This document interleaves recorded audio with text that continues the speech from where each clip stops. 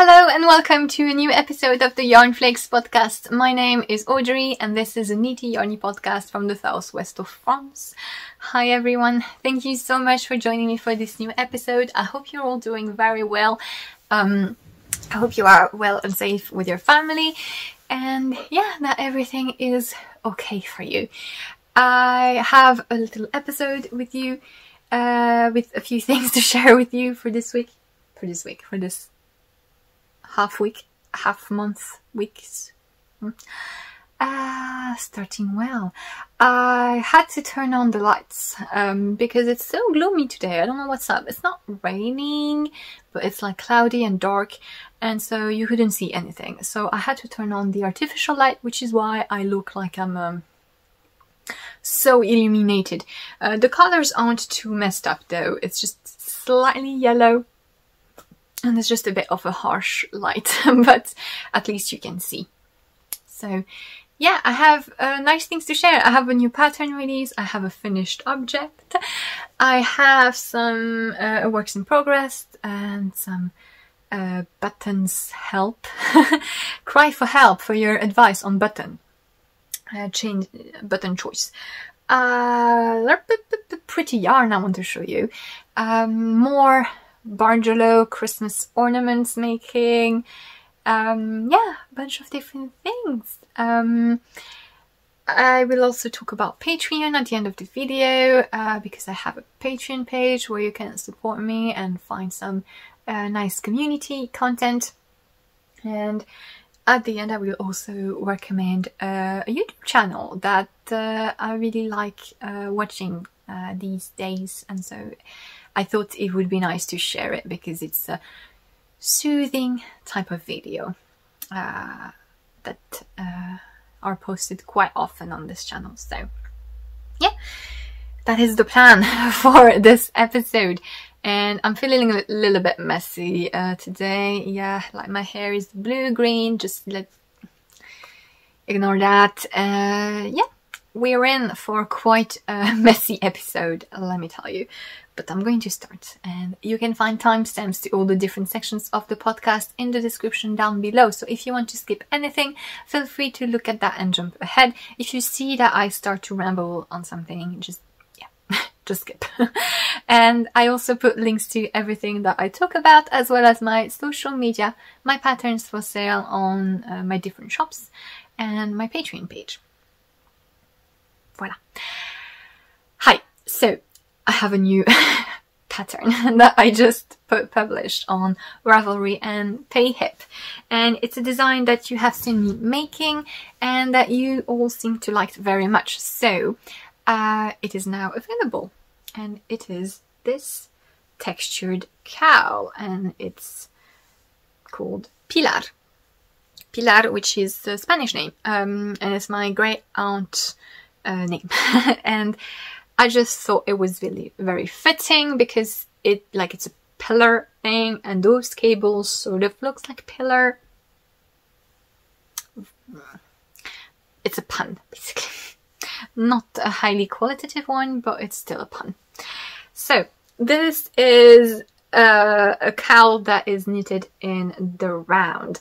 You start with a provisional cast on, and you knit in the round until the desired length. So I made mine so that it just sits in one turn nicely around the neck.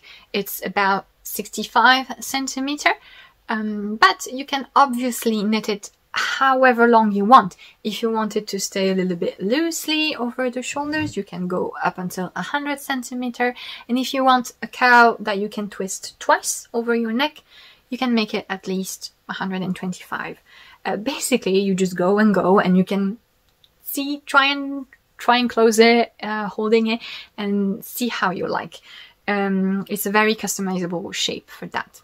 And you knit in the round, those cables, until the end, and then you make a grafting. So I chose to make mine as a Moebius, which is this twist that you can see here, this infinity twist. But you don't have to, obviously. And yeah, it features a bunch of different cables. So the main cables of the cowl are these ones here, which are twisted cables here, twisted stitches with a center purl, twist like this. You have then more standard cables like these ones, which are just 2x2 cables. You have cables that are like zigzags. These ones, basically these ones, they're made of twisted stitches. Here you have left and right twists, and at some point one of the stitch just travels to the other side, and you can see it forms this zigzag thingy. And then the biggest cable of all is this one, which is sort of a medallion type cable because it forms these oval type shapes. And yeah, it just undulates. Basically the cable portion is just this, where the stitches sort of move. They don't actually cross here in the center, it just sort of goes in and out. And in the center you have this fake eyelet cable thingy, which I really like doing. It's a really simple thing to do, and I really like how it looks. Yeah. The cables in this are not complicated. I wouldn't recommend it if it's your first time doing cables, but if you've already knit some cables, or if you are feeling adventurous, then sure, it's not complicated, because like I said, it's just knitted in the round, so there's no shaping or anything. And also they're small cables, like the actual crossing only happen on a few stitches at a time. Obviously the pattern includes instructions on how to do each cable, and yeah, I wanted to insert a video on left and right twist, because every time in one of my design I use left and right twist, I always get the issue because I do them in a specific way. There are various ways to do them, and I just thought I included a video of how I do them, just to sort of show you how I like to do them and sort of explain different things regarding left and right twists. So I'm going to insert this video right here. A word on left and right twist. There are different ways to do it. They both kind of have the same result, except there's one way that I found is a little bit more elastic. But it's mainly going to depend on your personal tension, on the yarn that you are using, so you can just fiddle and see which way gives you the best result.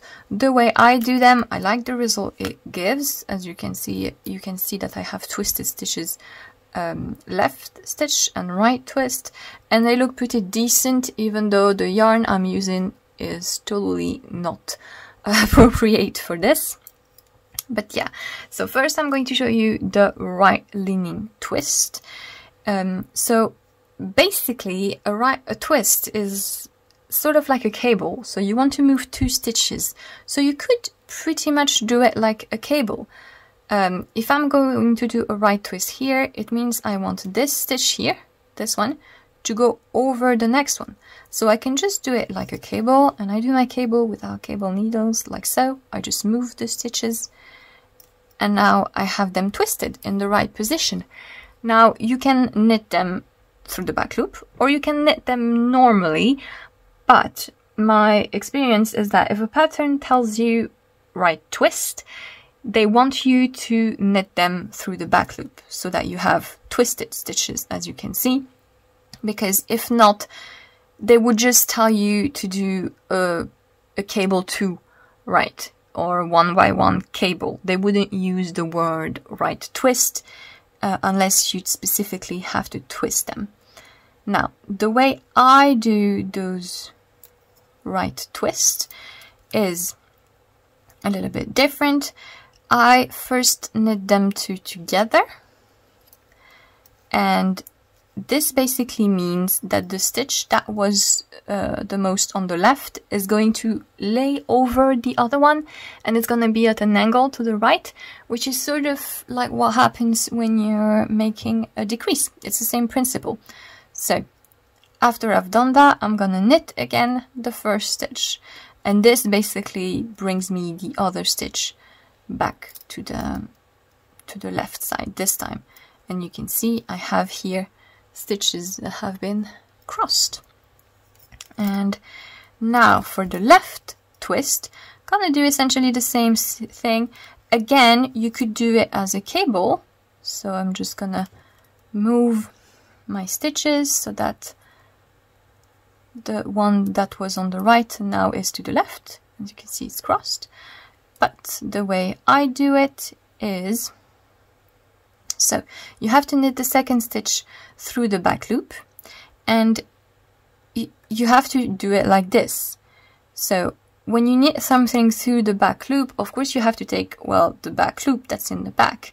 Now the question is not there when you're knitting the first stitch, because whether you go like this or you go really behind the work and like this, it's the same result, right? But when a pattern tells you to knit a stitch through the back loop and it's not the first stitch, it's one of the follow-up, don't go like this. Unless the pattern specifically tells you to, because this is really unnatural, and also it obstructs your needle. Like, your needle is not free here, you have that stitch that's bothering you. So you have to go it this way, unless the pattern tells you otherwise. But that's like the default thing, that if you have to knit a stitch that's not the first one, and you have to do something weird with your needle, like going from the front to the back, the pattern will tell you. But knit through the back loop, it means go through the loop that's in the back, so from the back. So I'm knitting the second stitch through the back loop, and then I'm knitting the two together. And basically what we're doing when we're doing this is the opposite of what was done before, is that we first have cut that stitch that we now have to the right, and then we knitted the two together so that we have the left leaning thing now on that side. So that's how I do the right and left twist. So yeah, this is how I like to do my right and left twist, and yeah, I hope that was a little bit useful. And they're actually the stitches that are made here, basically, just here. But yeah, it's a really simple accessory. I wanted something rich and textured for the autumn, and yeah, so because of the twist of the Mobius, you have like a fake seam at the back where the cables don't join. This is because you twist them, because the cables are different on one side of the tube and on the other. And I did that for several reasons, because I wanted the twist so that you actually see both sides of the cowl all in one go, basically. And I like having a fake seam, because when you are grafting, you can, and you're doing the twist, you can make sure that when you have this fake seam at the back and when you're at the front, you can see here, you can see all the different cables right on the front. And this way, I always know how to wear it, because if there wasn't a seam, I could just move the twist around and not have the same arrangement of cables. So this is why I actually like having the seam at the back. But if you want the cables to match, just don't do the Mobius then, if that's not the look that you want. So yeah, it's highly customizable, basically. And yeah, maybe I should put it on for a bit.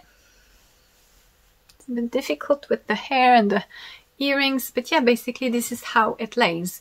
And this is the way I like to wear my cowls, because they're not too tight, but they're not too loose, so it just sits well, keeping me warm. And you can see how it looks. This is a great association of color altogether, like the green and the caramel and the orange is just brilliant. I look really good right now, but yeah, this is how Pilar looks when it's worn. But like I said, it's really easy to just make it any shape of cowl you want. As far as yarn goes, this is a fingering weight cowl. I used Filcolana Arwetta, which is a Danish brand, and it's a merino nylon blend, an 80-20. It's a typical sock weight, soft merino yarn. If you, I understand it's more readily available in Europe. If you are looking for a commercial yarn that will do pretty much anything, and it's a very good substitute for those hand-dyed sock or merino yarns, well, I really recommend that you check out Arwetta by Filcolana, because it has a stunning range of colors. It's really soft. It has a great definition, as you can see. To make color work, it will pretty much work like any superwash merino would. So if that's a thing that you like, then you can go for it. They also have a mohair range that is really matching in colors, so that's if you want to double it, that's great. And yeah, it's a commercial brand. I think each 50-gram skein is about, or roll is about 4 to 5 euros. I think it's 5, I don't remember exactly, but I really like it, and I really recommend. I think it's my favorite fingering sock weight type merino yarn that is commercial. I really like it, and yeah, it made a really nice, soft, crisp, cabled cowl, and I really hope you like it. I know a lot of you were waiting for it, and yeah, my testers and I managed to make it happen quite quickly, I must say. You see here, I messed up my twist. Where's my twist? It's here. And yeah, so this is Pilar, and it's now available on Ravelry and Payhip. And as usual on Ravelry, for the release, there is a little discount code. It's 15% off until Sunday. Sunday, with the code Pilar. Every detail is in the description. And it also makes a nice, easy gift, in case you're starting to look for that. And yeah, that is it for the promotion segment of the podcast. And I can now move on to my finished object, which is the sweater I'm wearing. Yes, I finally finished my Colm sweater, which is a design by Fiona Alice, which was published by Brooklyn Tweed. So, I started knitting this sweater back in March. So yeah, I feel like that's what I was saying the last time I showed it to you, that every year I must have this one project that just takes a lot of time, because I let it go to the side a little bit and focus on other things, and then I take it back, and then I let it again, and yeah, it just takes a long time. Of course, this is a highly textured sweater, so doesn't help, but I'm very happy it's finished. So this is a sweater that is knitted from the bottom up, and here we go.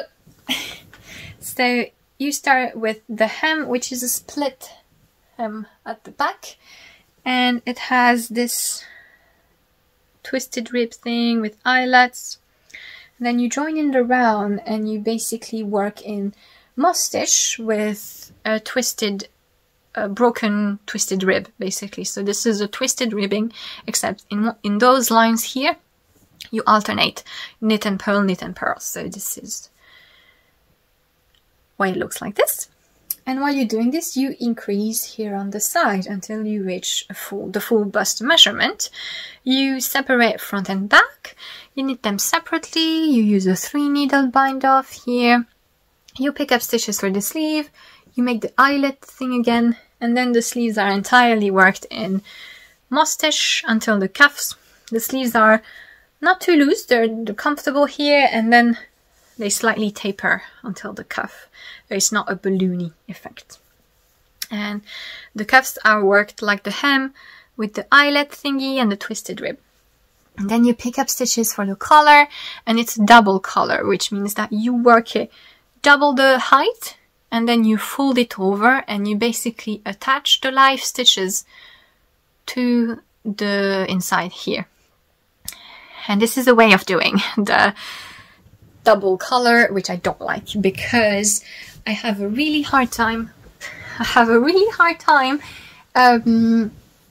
identifying the right stitch. And as you can see, it's not perfectly done. I actually did it all the way up to here, I think, and then noticed it was really funky, and I had to undo everything and restart. Basically, when you're doing this, you have to attach the live stitches to the corresponding stitch that you picked up so that it lays straight, right? And I just find it difficult for me. I really like double colors, but I like making them top down because I find it easier. It's easier for me to see on a cast on edge than to see here on a picked up line where there were knits and pearls that sort of looks a bit messy. And yeah, but I still made it and I still really like how it looks. I didn't notice in the design that it was a folded neckline, but I'm happy it is because it's brilliant and it looks really neat and it really finishes the whole sweater. And even if it's not perfect, I think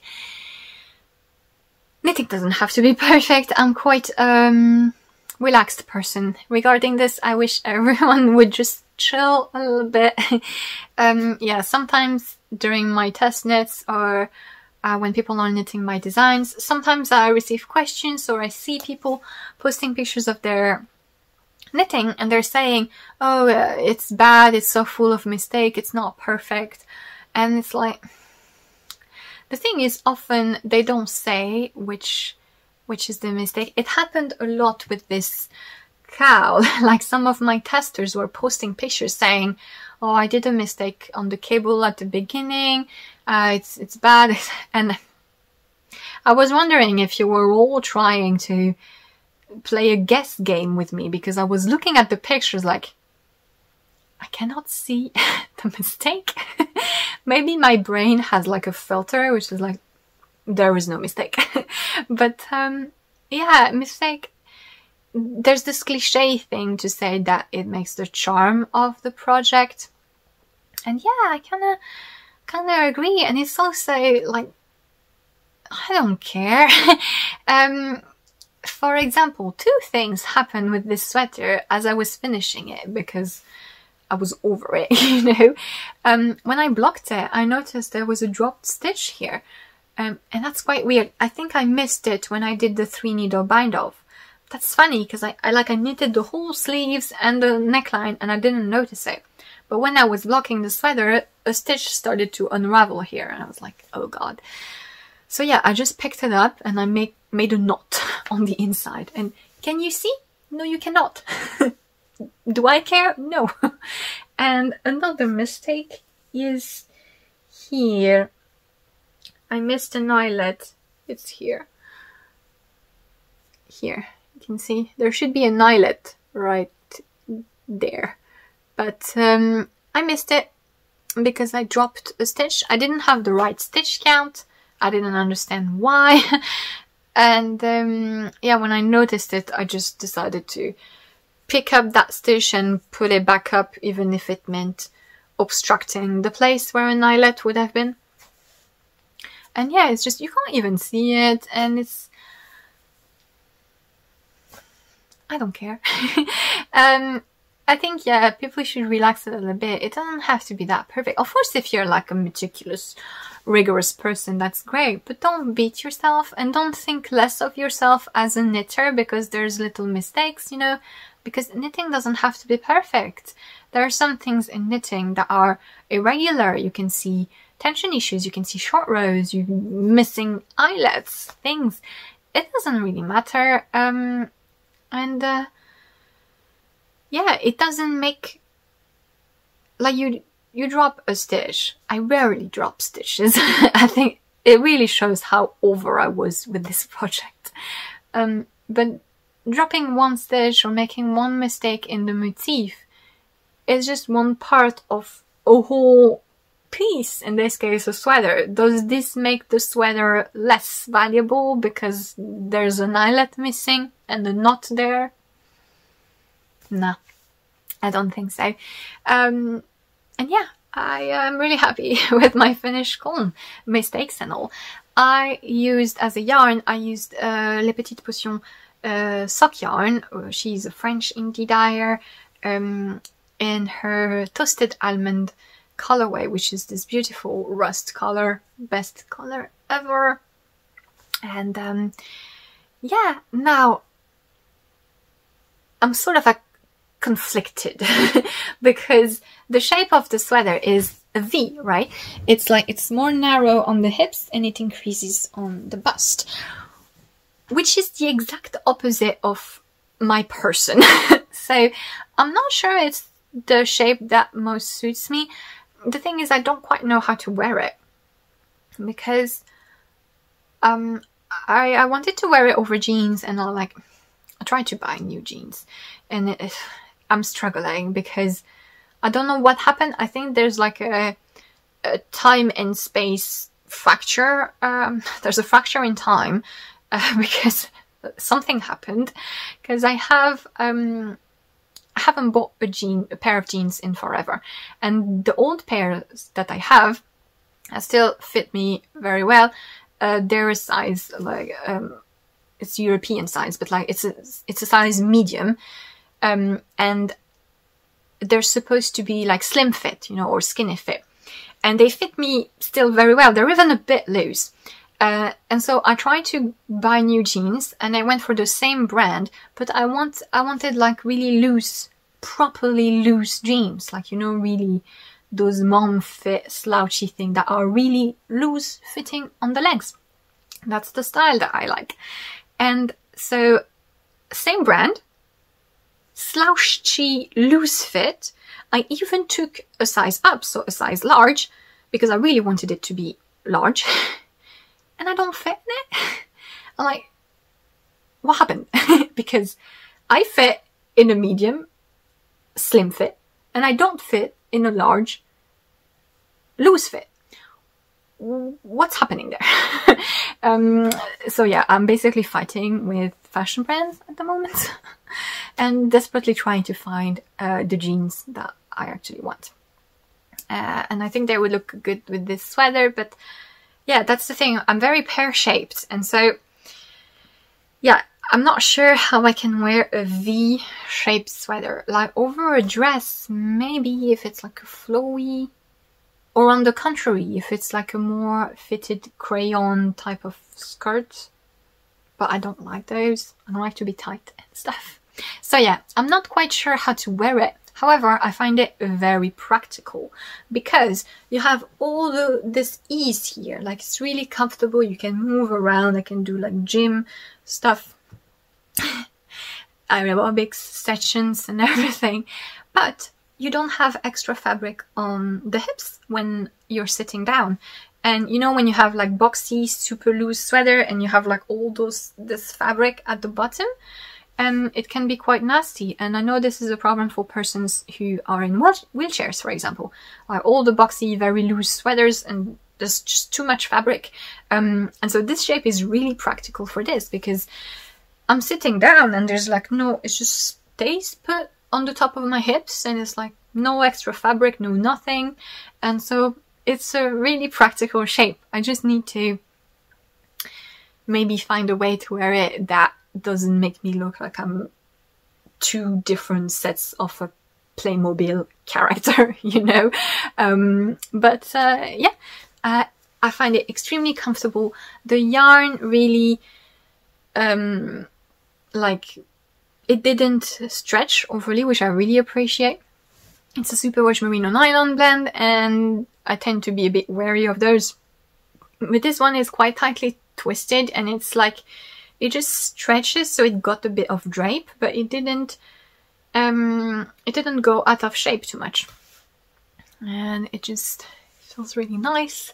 And yeah, I think I'm gonna get a lot of wear out of it because it looks cool. And yeah, I think I've said everything about this lovely sweater. And yeah, I can move on to my work in progress, which is my Tarayuela cardigan. Now that I finished this, this is my main personal project. and I'm in the middle of the roll because I'm a professional podcaster, right? And but it actually means that I can sort of show you the cardigan, how it's gonna look once it's like done and closed. So this is the Tarayuela cardigan, which is a design that I created in collaboration with Anna from Lanae Tricot, which is a yarn shop in Grenoble.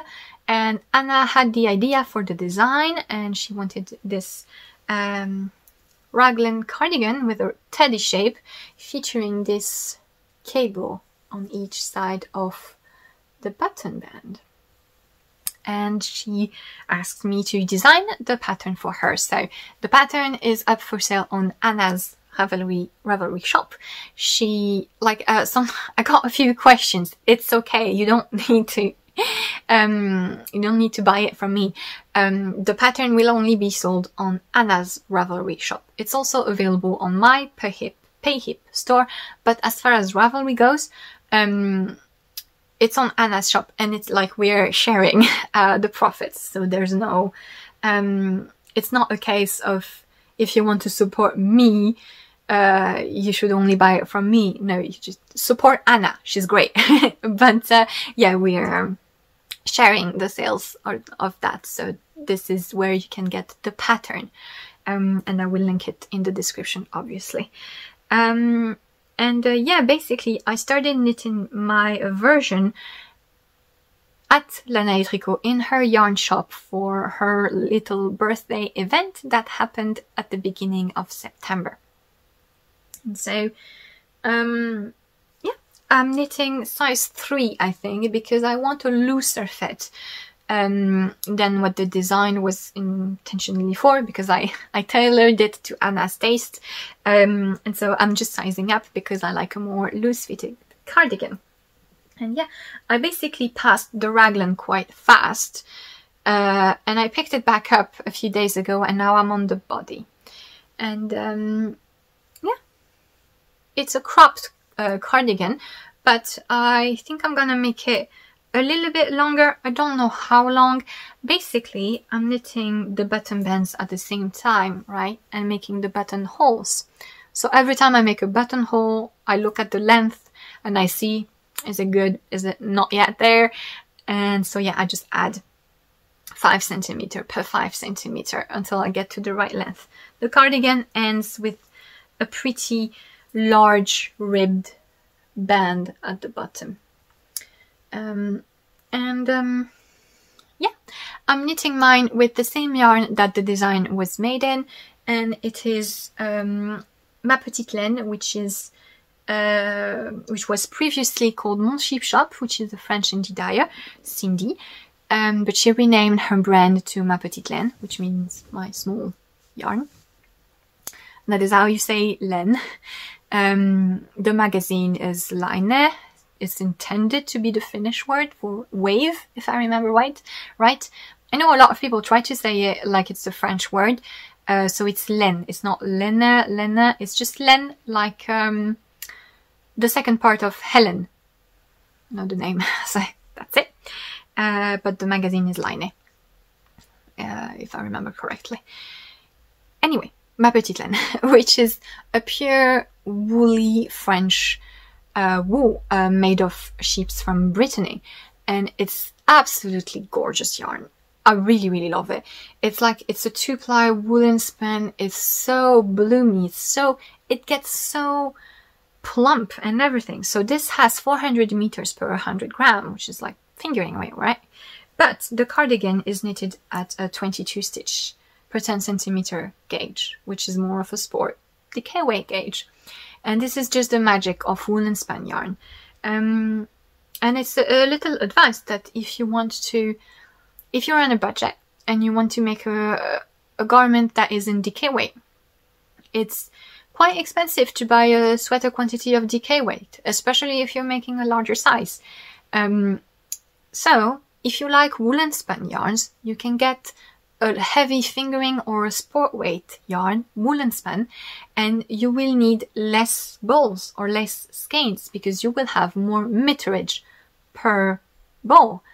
but you will be able to obtain the same gauge, because these yarns, they bloom and they're very forgiving, and they just occupy a bit more space. As you can see here, this is unblocked. This has been folded and twisted in the bottom of my project bag for months, and it still looks good. Yeah, this is what I mean when I say woolen spun are so forgiving. They're blurred anyway, so if there's a looser stitch, a tighter stitch, within reason, of course, you wouldn't see it. It's really, really pleasant to knit with woolen spun yarns. And this one is particular. It's really nice and crunchy. It has a dry feel. It's not prickly at all. And it's really, really nice. And it smells very shippy. And yeah, I chose the colorway Maro, which is like a icy brown thing with a bit of mauve tint. And yeah, I have 3 skeins, but I'm really not using a lot.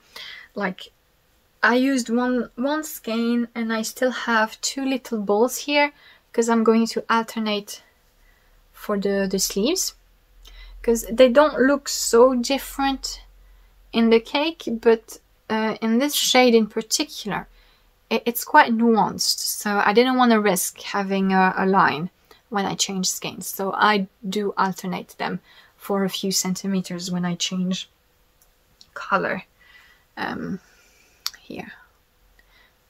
And yes, I'm going to do it again with the sleeve. So I barely started my second skein, and yeah, I'm really gonna have quite some yarn left over.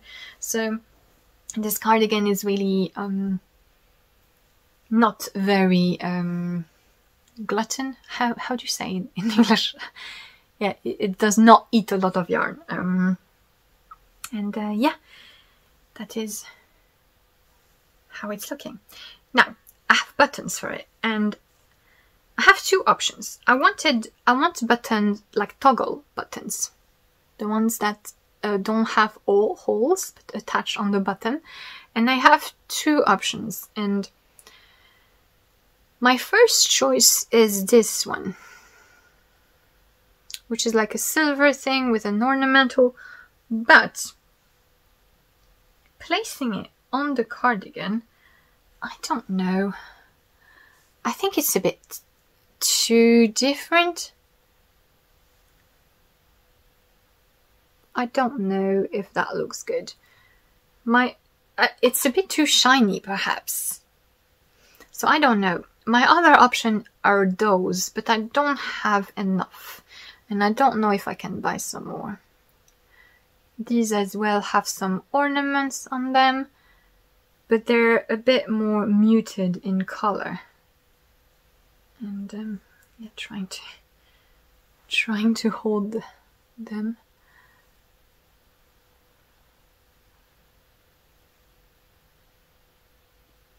I don't know. Which one do you prefer?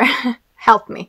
The thing is, I'm afraid, because this is like a much wider drawing, I think it looks a bit weird next to that big cable.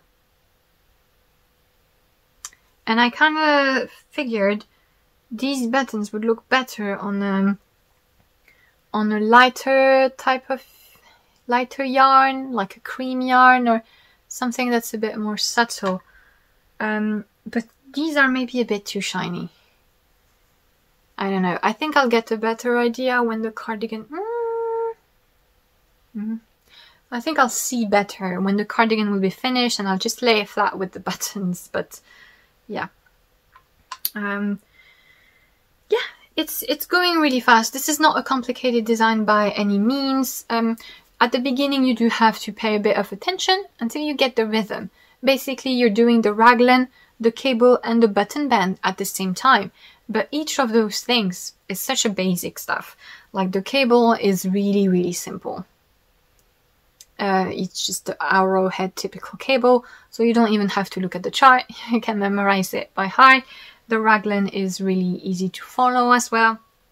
And yeah, it's not a complicated design, but it looks quite sophisticated in the way it's finished. So I'm really eager to have mine done and to take pictures of it to show you. So This is Tarayuela. And that is it as far as knitting project goes. I wanted to show you some pretty yarn that I bought recently. I bought some Westwool, which I have been eyeing for a while. If you don't know, Westwool is the yarn made by Steven and Penelope, the yarn shop in Amsterdam. And my dog just made a really weird noise. I was considering getting that yarn, but I kind of wanted to feel it a little bit before, see if it was something specific.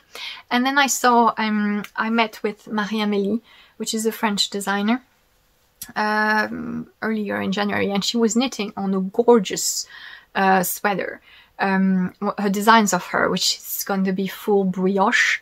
It's a sweater with like big leaf motif in brioche. It's black and grey, and she hasn't released it yet. I don't know when she will. It's a really gorgeous sweater, and she was knitting it with Westwool, and so I saw her when she was knitting on it, and so I just went to pet the yarn. This was before the pandemic, so when we could pet things like this. So, and yeah, I found that the yarn was had a really cool, soft, interesting texture. And indeed, it's 90% Falkland Merino, so, you know. Falkland Merino, I find, is just as soft as any classic white superwash merino, like the ones that are made from Australia, like the Saxon Merino and everything. But the Falkland one, I find it's often less treated, and it always has a little bit more of a bouncy, fluffy feel in the way it's processed. And here it's blended with 10% textile, and it's just, the yarn has a nice discreet shine to it, which you can't really see because I have the artificial light going on, but it's a really nice yarn. It's a 3-ply, and it's it's very round, but it's not too tightly twisted. So it's like a nice balance of things. There's a fingering weight, and I got the DK weight, which is tandem. And basically, I bought this to make a sweater. Whenever I buy yarn, I always have an idea of what I can do with it. Maybe I'm gonna change my mind, either because I'm gonna change my mind about a design idea or a project, or I'm gonna have another idea or a pattern is gonna come out and it's gonna be the perfect fit. But I try never to buy yarn without having at least one possibility of what this yarn could become. So this is intended to be a sweater, and I'm feeling a lot of like big, chunky, color blocky stripe thing at the moment. And what I really like to do is having a bunch of colors that sort of go together. As you can see, these are like sort of soft colors. You have the gray, you have the really pale pink, and you have this old dusty pink here. And then having a flash of a complete different color with that blue. So the idea is to make a sweater, like a striped sweater, like this. And I kind of want to have some texture thingy, maybe some color work, bands happening in between the stripes.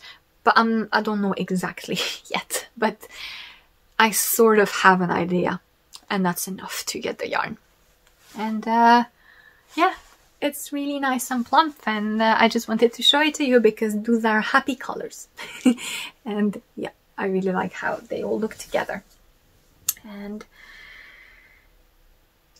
that's it for the knitty yarny stuff. Now I do want to show you my BARGELLO stitching. So I've been doing this embroidery method, which is called BARGELLO. It's vertical stitching basically, and I've been making the Christmas ornaments from Hello BARGELLO, which is an American crafter who makes patterns and kits for BARGELLO. And last time I already showed you a set, and this is the other set of Christmas ornaments that I'm making.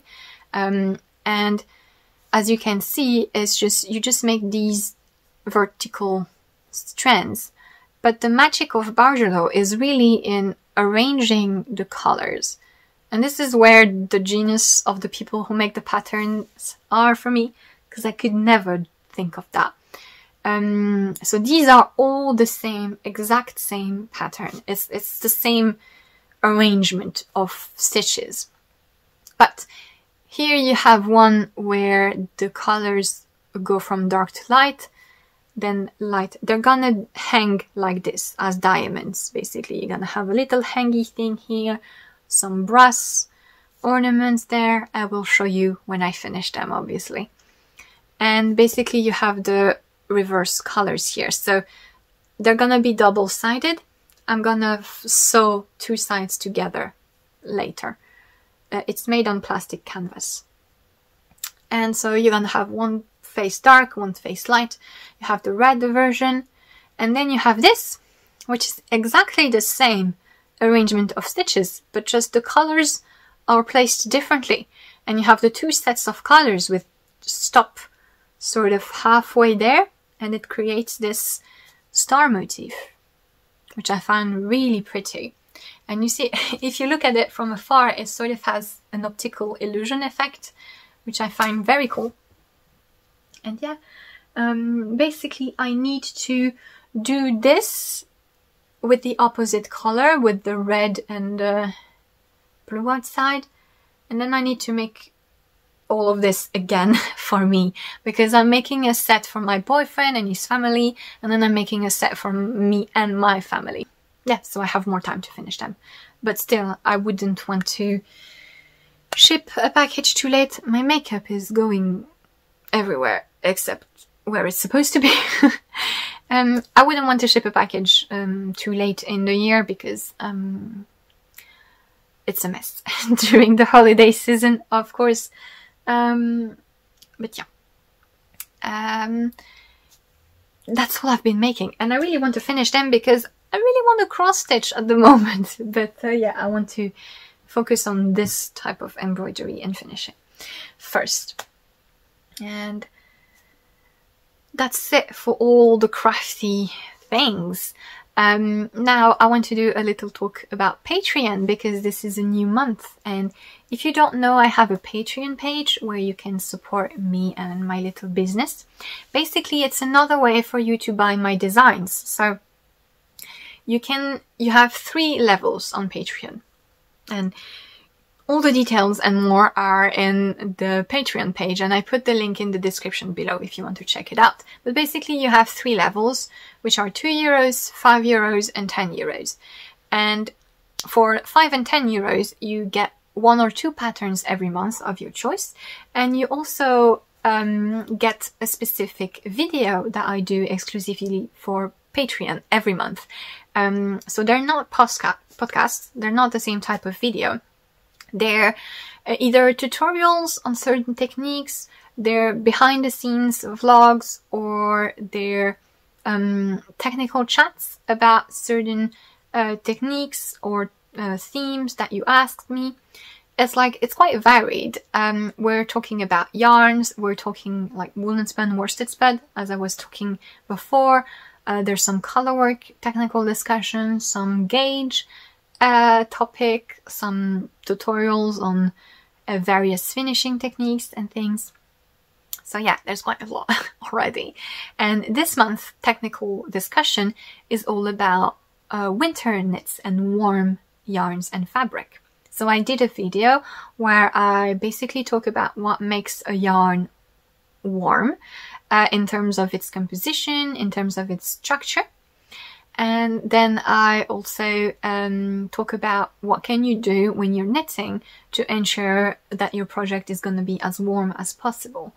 So that's the video. And then I also uploaded an article along to go with it, basically, which I made a selection of patterns on Ravelry, which are sort of like winter jackets, you know, patterns of cardigans that can be used as outdoors garments.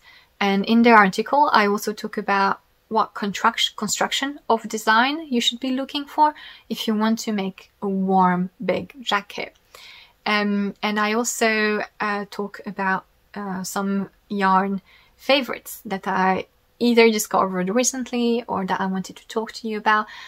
Some yarns that are especially great for warmer knits to make in the cool weather. And yeah, I give some tips as well about how to use certain yarns and etc. And yeah, this is the theme for this month. Now, when you join Patreon, you actually have access to all the previous content, so you can see all the videos since we've been on Patreon for over a year now, so since October 2019. So that's quite a lot of content. So yeah, if you're I don't know, if you're stuck at home for some reason and you are looking for some knitting videos to see, maybe that can be of interest to you. And as usual, I really want to put emphasis on the fact that you do not have to stay on Patreon at all. You can try it if you're interested, or like I said, it's a way to buy a pattern. So if you want a pattern on a certain month, you can join Patreon, you can get the pattern, and then you can leave. And you don't have to stay, you don't have to apologize when you're leaving. There are so many amazing creators on Patreon, so please do have a look at the creators that you would like to support.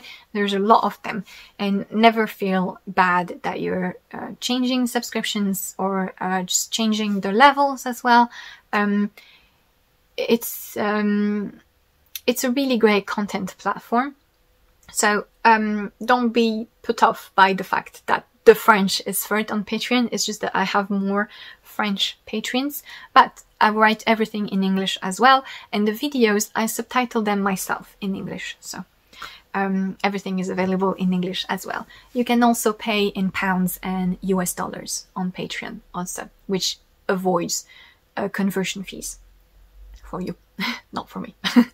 But yeah, Patreon is really useful for me as a creator. It really is a great support, and it allowed me to invest into a big project my Patreon will hear about quite soon. This is also a thing on Patreon. It's a good thing to ask you about your opinions and stuff, and to also reveal you the upcoming projects that I'm working on. So yeah, that is for what I'm doing on Patreon, but like I said, feel free to just check which creators are on Patreon, because there's quite a few knitting related ones. There's also activists, illustrators, musicians are on Patreon, and that's lovely. So yeah, feel free to, if you have never heard of the platform, feel free to have a look and see if that's something that can interest you. That's it for my little promotion segment again. And I want to end this episode with a YouTube channel recommendation, because yeah, if you've been needing some relaxing video footage, I've been watching this channel for a while now and I really like it. It's Lizichi's channel. I'm butchering that, I'm sorry. Probably a lot of you already know about her. Her channel is quite big, but yeah, I really like her. Basically, she is making videos where she shows a process. Usually it's food, a lot of food, where you can see her gathering the crops and then cooking everything and making some really traditional, elaborate cooking things. And sometimes once she hung khakis as garlands, and then she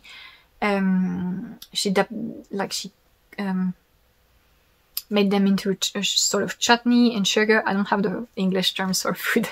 And then sometimes she makes, there's actually also some sort of fiber crafts, like there's building crafts as well, but in one video she makes some sort of silk quilting thing, and she starts with the silk cocoon, like from the worm. So she really goes from start to finish, all in the traditional handcrafting method and everything. And so she's Chinese, and yeah, the videos are stunning, gorgeous landscapes, really nice video quality film.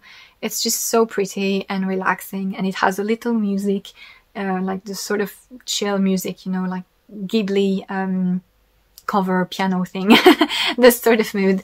And it's a really nice YouTube channel, and I really like it. And I think at the moment, maybe I thought some of you might be interested into watching some relaxing videos. So this is why I thought I would talk about this, because I've been talking about it with other people on Instagram, and they liked it too. So I thought I would, just in case you don't know about this channel, let you know.